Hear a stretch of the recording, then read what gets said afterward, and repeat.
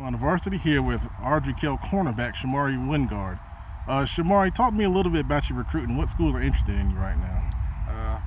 Recently I took 4 visits to Virginia Tech. I went to Penn State with my 707 team. Right now, most of the interest I'm getting from is Virginia Tech, UNC. It's my top 2 schools. Okay. And I'm going to Maryland for a camp, and I got 6 more camps lined up. Wow. Okay. What stands out about those 2 schools? What I really like about them is how they run their defense, and I like the way they're more fast tempo, and then I like the coaches. They're more interested, and they come to you instead of you having to go to them and communicate with them. They'll text me every day, and then just they're more interested in me. Good. Now, you being a corner, what do you like about it? What's your strength? My strength is I like playing man. I love playing man.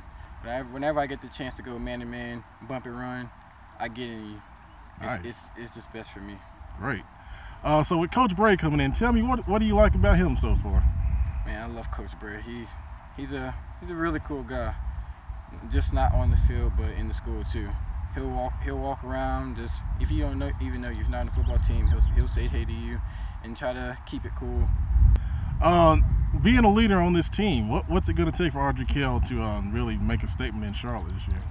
We gotta be fast tempo. Most of the schools that we play now, they're bump and run. They like to go. Last year we weren't really used to it. We come out here and run, but that wasn't realistic. You're not just gonna run 100 yards down the field to tackle somebody. You're gonna have to play man, play off. So it's just more fast tempo, getting the keys, and being in the right technique. So what's the goal for Ardrey Kell football this year? The goal this year, not just state championship, everyone says state championship, but it's we have a culture, and our culture is we like to be a family. Most schools say they want to be a family, but off the field, people, they really don't communicate together. But we try to eat together, get together whenever we can, and we just want to be a tight-knit family, so when we get out on the field, we can produce more.